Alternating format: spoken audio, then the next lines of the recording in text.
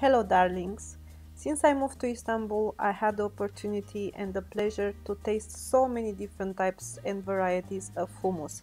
Today I want to share with you my classic recipe for hummus. So let's get started.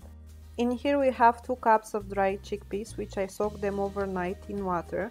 In that water I also added 1 teaspoon of sodium bicarbonate, and I advise you to do the same.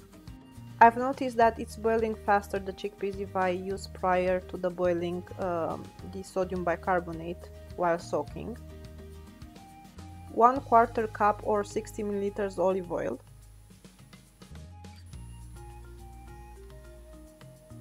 1 tablespoon garlic powder.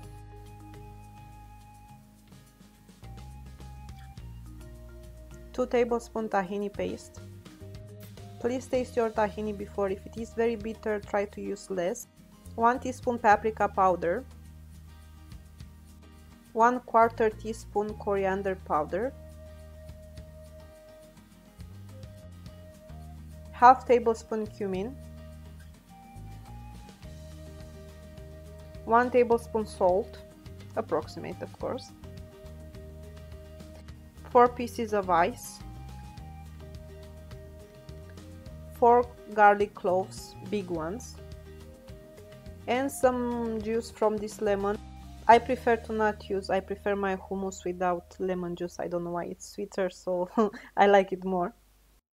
Add your chickpeas to a deep pot, cover it with water, and cook it for approximate 30-40 minutes after the boiling point. The boiling time may vary depending on the size of your chickpeas, so please feel free to test it before turning off the fire. During boiling it will create this white foam, so remove it with a spoon. Now that it's cooked, I'm going to drain the water and I'm going to add some cold water to cool them off. This step is optional, but I advise you to make it. As you can see, I'm rubbing the chickpeas between my hands, so the skin will be easily removed. I prefer to do this step because I noticed the hummus is much creamier, and also the chickpeas itself are easier to digest. The chickpea skin are sitting on the top of the water, so once you drain the water they will also drop.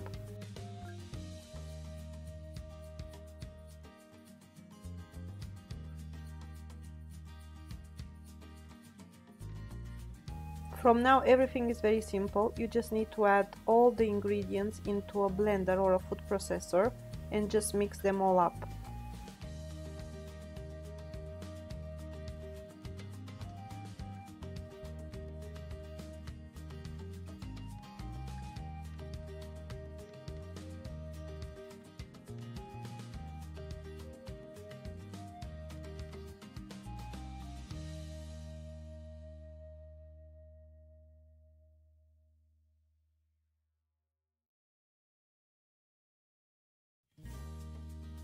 You can add more water until it will have the consistency you desire.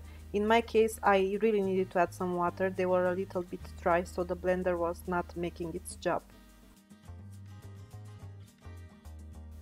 And now this is the result. This is how it looks like.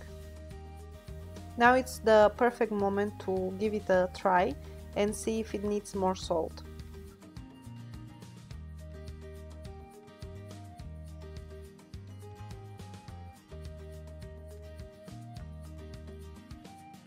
For the plating I use some different condiments like paprika, spice blends of za'atar, olive oil, parsley, pepper.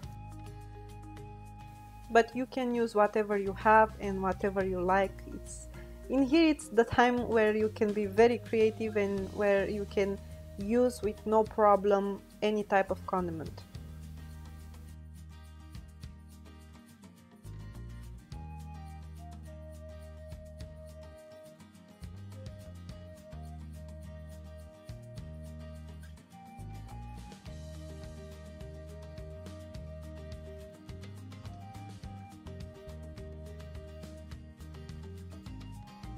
I hope you enjoyed today's recipe. Thank you for watching and bon appetit!